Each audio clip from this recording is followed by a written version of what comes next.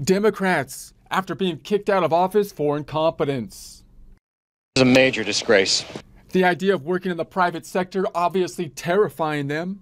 They're like, what am I gonna do now? Get a 9-to-5 job like some normal person? Einstein did his best stuff when he was working as a patent clerk. You know how much a patent clerk earns? But why don't politicians want to just leave office after their term, their public service is done, move on with their life? I mean, isn't that how the system was designed to work in the first place? They gave us money and facilities. We didn't have to produce anything. But wait a second. Surely it's not so bad working in the private sector like everyone else? I mean, politicians are supposed to be representing normal people who work in the private sector, aren't they? You don't know what it's like out there. I've worked in the private sector.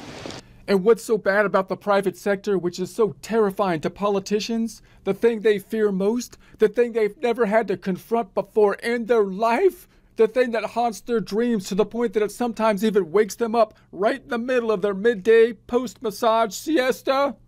They expect results.